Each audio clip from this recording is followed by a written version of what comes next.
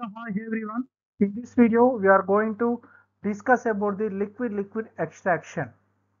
So, what is meant by liquid-liquid extraction means in the liquid-liquid extraction, so one liquid contain a mixture of components that is called as liquid mixture. So, in this liquid mixture, we are having more than one component. So from this we have to isolate or we have to extract a single component by using another liquid. This is called as liquid-liquid extraction. Means separation of a component from a liquid by using another liquid is called as liquid-liquid extraction. In this liquid-liquid extraction we are using two liquids. These two liquids are immersible liquids. These two are immersible with each other, and the liquid-liquid extraction mainly based on the relative solubility of the component. The component will be dissolved in the second solvent or second liquid.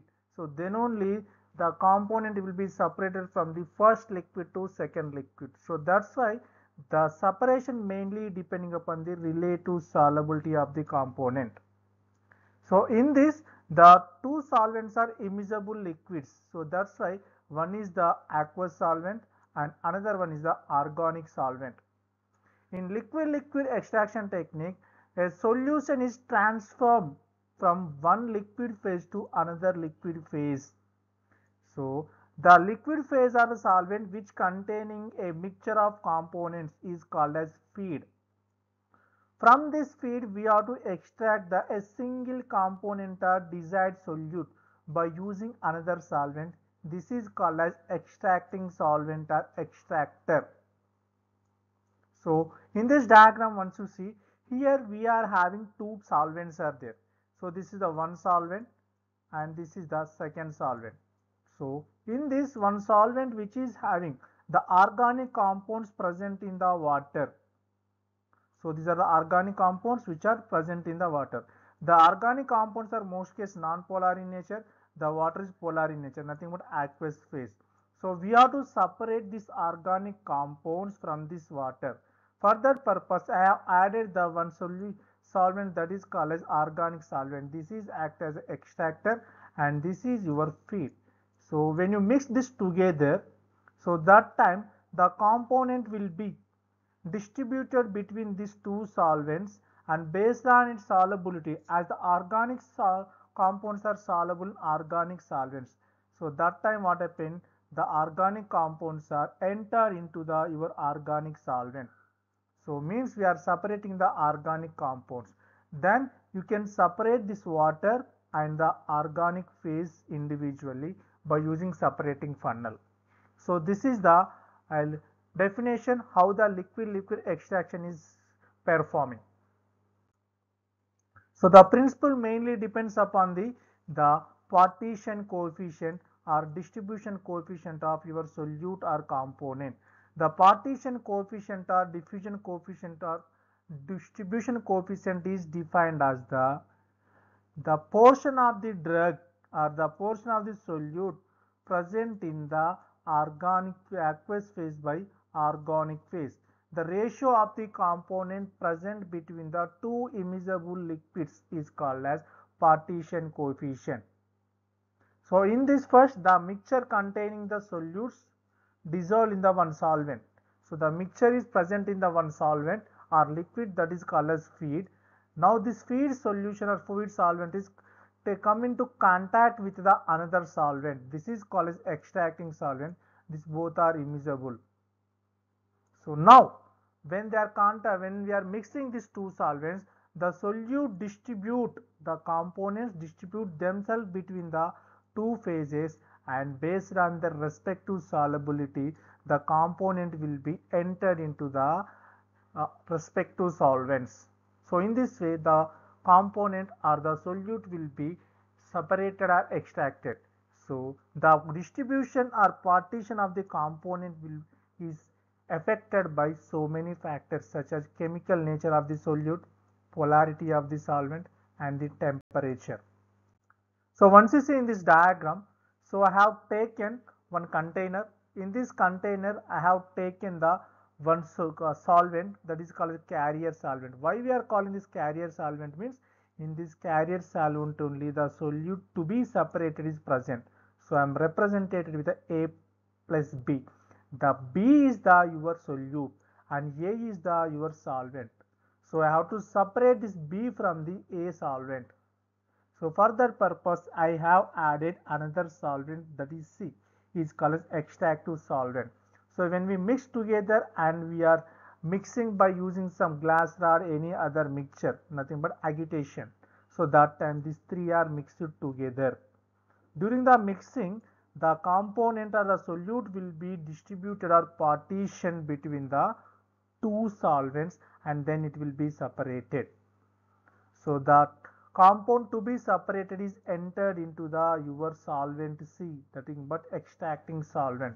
So that's why the we are written as B plus C here, and the remaining solvent, the feed solvent, which is called as raffinate. So already the desired compound is separated from the your feed solvent. After that, it is called as raffinate. And this is the another diagram how the liquid extraction is performing and how the separation will be happen. So this is the your extracting solvent. So I am writing as light phase, and this is your feed solution. So the desired components are present. So when we mix this together, so that time what happened, the desired component is entered into the your light phase or extracting solvent. So this is your extracting solvent we are going to extract, and the remaining solution containing the another components which we are not separating, that is called as raffinate. So we are representing with non-extracted solute, and the extracted solute is called extract. So mainly it will be depending upon the partition or distribution of the solute between the two immiscible phases, nothing but organic phase and aqueous phase. The distribution coefficient is of a solute is represented with the K. The K is nothing but the concentration of compound or solute in the extracting solvent by the concentration of this solvent in the raffinate, means the concentration of your solute in the extracting solvent by your raffinate. So this is the principle involved in the your liquid extraction technique. The efficiency of at what extent the liquid extraction is happening efficiently is mainly depending on these so many factors. The factors include choice of the solvent, solvent solute interaction, temperature and pH. So the selection of solvent is mainly important. Why? Because the whatever the solute will be there, it should be distributed and it should be dissolved in the selected solvent. So that's why the selection of solvent mainly depending upon the solubility of your compound. So the selection of solvent directly affect the solubility and distribution of solute between the two phases. And solvent solute interaction. So compulsory the solute and the solvent should be interact. So these interaction mainly influence your solubility. If those are not interacting with each other, means the solubility is not there in between your solute and your solvent. So compulsory we have to select a solvent in such a way that it should be interact with your solute. And the temperature, at what temperature we are doing liquid extraction is also important. This temperature will be affect the your solubility and kinetic properties of the extraction. As the temperature increases, the solubility of the solute will be increases. So the pH, especially in case of the compounds which are acidic in nature and basic in nature. So these compounds will be undergo, these type of solutes will be undergo ionization. So based on the ionization, the pH will be changes.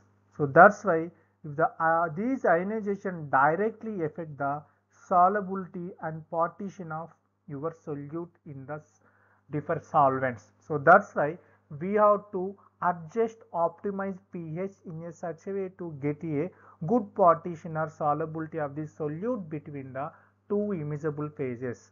So these are the different factors. Apart from this, we are having three more